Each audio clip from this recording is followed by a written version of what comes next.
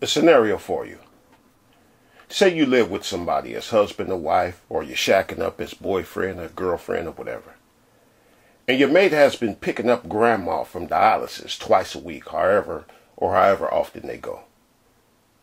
But one day you decide to flatten the tires on the car. And y'all only have one car. What are you? Say I'm the head doctor at the hospital. I don't know what their official title is, but I'm that lady on that show. Y'all remember the show House. Some of y'all remember that show. That lady on that show House. I'm her. The head doctor there in charge of the whole hospital. And there's a mass shooting near us. Now, we know the ambulances and fire departments are going to be racing towards us with the shooting victims. And what I do is I fire everybody that works in ICU, the intensive care unit. What am I? Well, I'm the same thing you are for flattening those tires. And what are we? We're this guy. We're this. Now, my scenarios are what Trump did with the gain of function. He disabled the response units. Why? Well, because he knew it was coming.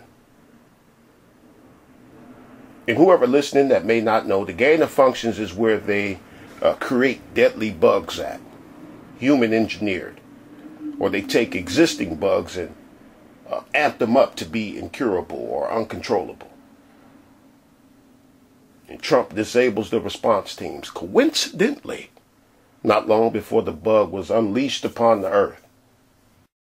But I don't bring that up because I want to get into that.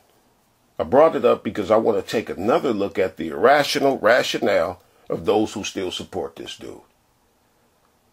You know, like the irrational rationale of they used to say, to justify why Trump supporters were even in the Capitol in the first place.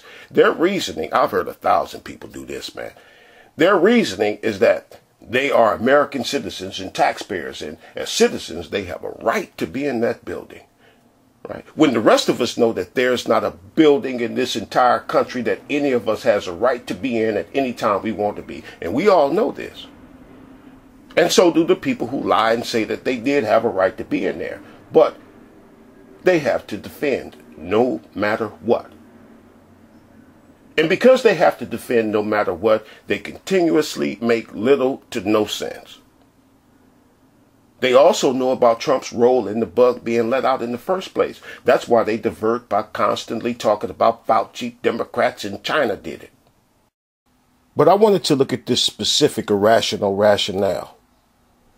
And it's the old you just don't like Trump routine. It's if there is no good reason not to like him. And I've told y'all a few times before that they will excuse and or outright dismiss whatever wrong that he's done. And that's how they get to make nonsensical statements like you just don't like Trump. Now let me play you an example of this. And she's just one of 1,000 people I've heard do this. And I'll have it in the description box and timestamped because the first 15 minutes or so, she's fussing at some people she's into it with here on YouTube. So I'll timestamp when she gets to the conspiracy theories. And by the way, she's QAnon. I'll timestamp where I sampled it from and where she and even I'll even timestamp it where she even begins her conspiracy stuff. Now, you got listen, my delivery has always been this way. I'm a sweetheart. Just don't play with me. I'm not. My delivery is my delivery. Fuck how it's coming to you. The fact that it's coming to you should be the prize.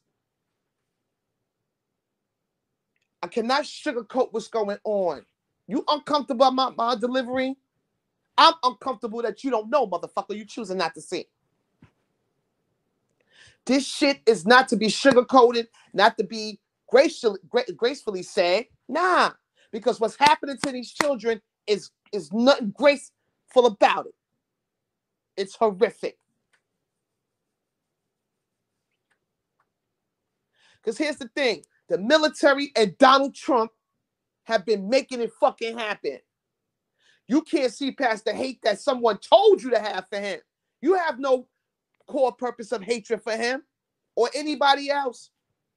Y'all niggas be hating people because someone else tells you to hate them. Same shit goes on with these $2 bitches on this app. No reason to hate Trump, she said. I've heard 1,000 people do that. Never mind what our own eyes saw him do. Right? Never mind what our own ears heard him say either. Never mind those two things. We just don't like him because other people told us not to like him. And this, you only support Joe because you hate Trump.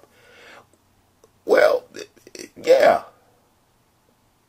And correct me if I'm wrong. Anybody, feel free to come and correct me. If you don't like or hate one, ain't you supposed to pick the other one? I mean, if you're in the business of choosing, ain't that how it goes? But the irrational rationale of Trump supporters tells them that it makes sense to say, oh, you just don't like him. And again, to make that appear to make sense, to make that even remotely resemble making sense, first thing they got to tell themselves is that he's done nothing wrong. And that's all I wanted to say.